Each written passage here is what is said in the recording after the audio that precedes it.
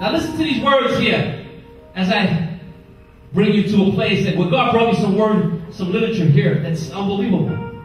The longer I live,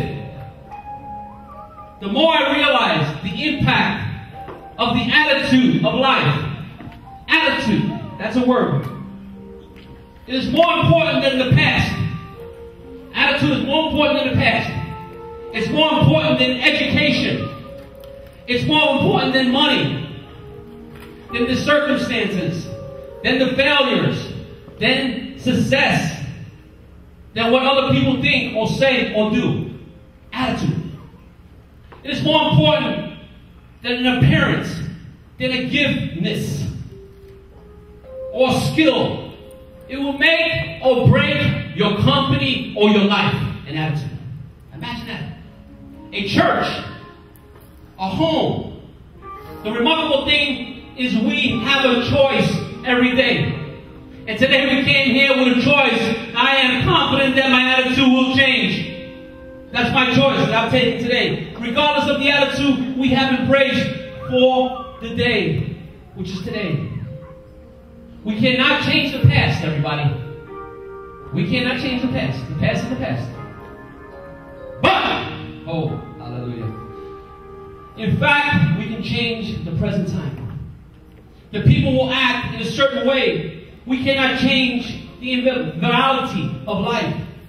The only thing we can do is play the one string we have, and that's called attitude. We got one string inside of us, one body inside, and we can change it. It's one string, and we can use that one.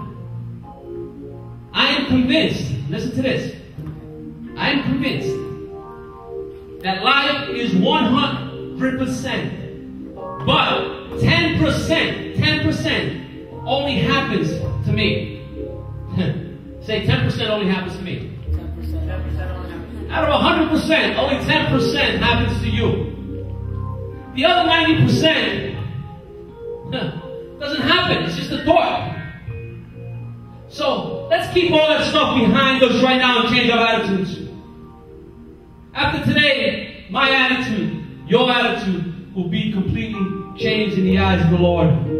And His reward will come upon us like He came unto Esther.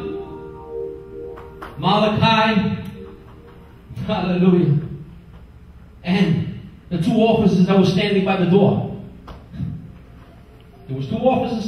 Their attitude changed that day because they knew they were going to be recognized. I'm telling you something here today. The Lord gave you this word here. Recognition is about to happen in your life. People may have been passing by you and smelling you and saying, oh, you smell good or you look good and everything. That's why I said to tell everybody that you look good. That's great. My wife says to me, you look good, honey. Your family might say to you, you know, you look good, honey. But what's inside is the attitude. Are you looking for recognition? Are you looking for someone to recognize who you are? I tell you who recognizes you more than anything, and what's more important is Jesus Christ, the living God. And this morning He brought us this word here because my attitude is about to change. My attitude, my way is about to change. 1 Corinthians 4:1 and 2. 1 Corinthians 4:1 and 2. Blessed day of recognition. That's the message here today. The apostolic message.